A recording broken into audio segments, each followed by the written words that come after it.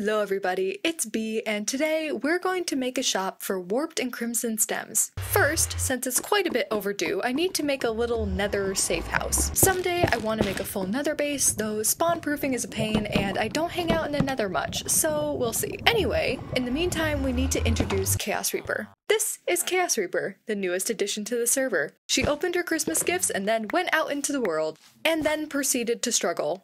What are you doing? Are you okay? Why are you drowning? Anyway, back to nether-related things. I'm going to need to go on a little adventure to get myself some warped nylium. I believe that I should be able to get some at Tomax's base since it's in a warp forest. And Tomax doesn't have a portal to the nether floor, I don't think. Okay, time for an adventure. I went 2,000 blocks in the wrong direction. Found it. That is enough adventure for now. With warped nylium obtained, I can build a little crimson and warped fungus farm. I think as long as I use nether wart and warp blocks, nothing can spawn. You are not supposed to be able to spawn here. Why are you spawning here?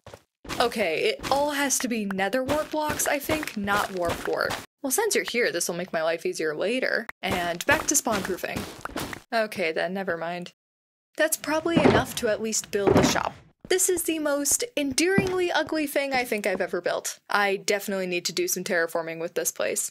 Since I'm growing the trees anyway, we might as well sell shroom lights, vines, netherwort, and warp blocks. Thanks for watching, and I hope to catch you in the next episode. Have a fantastic week.